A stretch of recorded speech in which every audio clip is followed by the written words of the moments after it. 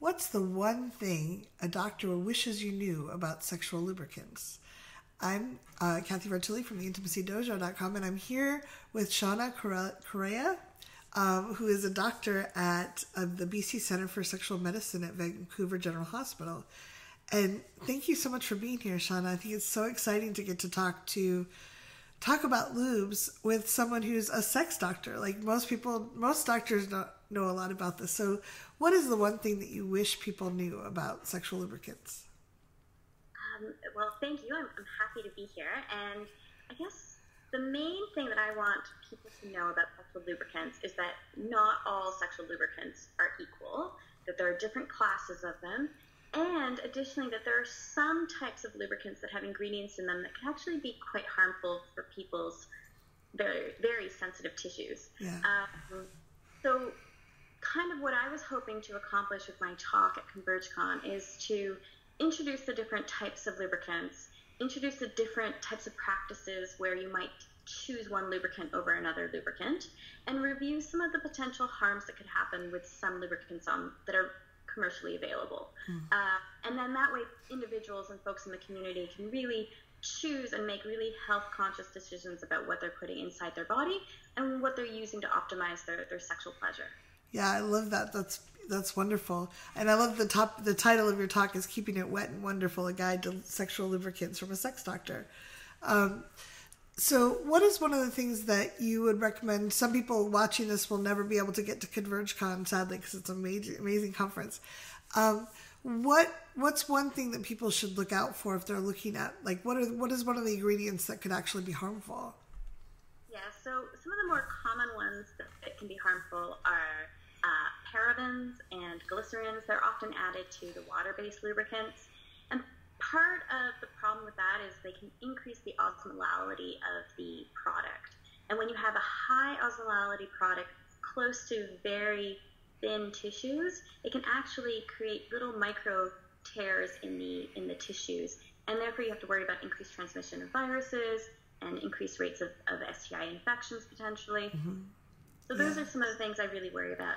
If you are dealing with somebody who's postmenopausal and their tissues are even more sensitive and more fragile, then you have to additionally worry about all these extra potential harms to the tissues. That's the whole point is we're trying to add lube to soothe the tissues, not tear them slightly.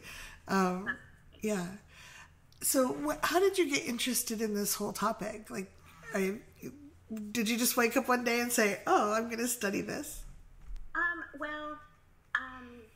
So as a sex doctor, like my job is a day in, day out. We work with people to try to optimize their sexual pleasure. I work with a lot of individuals who experience pain with vaginal penetration. So very, very common condition called provoked vestibulodynia. And part of that is helping patients optimize pleasurable sensations. And so sometimes we recommend using lubricants. But when I first started practicing, in this area of medicine, I didn't really know. I would just say, just go buy whatever is available in the pharmacy. Mm-hmm. And I started hearing back from women. They'd say, oh, it burns and it stings. And I was like, okay, I think I need to be more conscientious about what I'm recommending to my patients. So I don't just say, oh, go buy whatever lube is available. So then I started to research and started looking at the medical journals that go through exactly what all the different components are and what the potential pros and cons are to patients' tissues. And it really also led me down the path of not looking just at water-based lubricants, but also looking at oil-based lubricants. Mm-hmm. And my personal favorite lubricant to recommend for people who are not using latex condoms, so that's an important caveat, is coconut oil. So extra virgin coconut oil.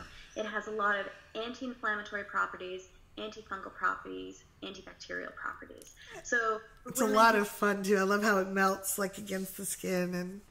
Exactly, and you can trust that whatever you're applying to your skin is going to be moisturizing and soothing and just really help provide the barrier required while also smelling nice and that.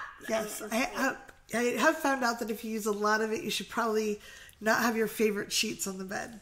Yes, so I often recommend maybe putting a little towel down, maybe not wearing your most nicest underwear. Yeah. Unless that's part of the fun for you. So yeah. No. No, it's one of my favorite playtimes is that. We'll put the link for your practice down below because I think some people may want to find out more because there's not a lot of sex doctors out there. Before we wrap up, what is you're going to be at ConvergeCon speaking, and what are you excited about being there? Why are you looking forward to it? I think ConvergeCon is a fantastic conference. It really is coming up from sort of grassroots community individuals who want to create some change in sex positivity. And I think it's important. I've been attending it as an attendee in the past. I'm very passionate about sex positivity. And I'm just really glad that this year I had the opportunity to actually present and talk and share some of my knowledge with people in the community who might otherwise not be able to access. If you're not coming as my patient, you might not be able to access some of the information I can provide. Yeah, I really appreciate it, Shauna. Thanks for your generosity and the time. And if you're watching this and you have questions, go ahead and leave comments below. I will try to get them to Shauna, and if she has time to fit it in, maybe we'll do another video or two answering the questions. So again, thanks so much, Shauna, and I can't wait to see you pretty soon. Yes, thanks so much, Kathy. Bye. Bye.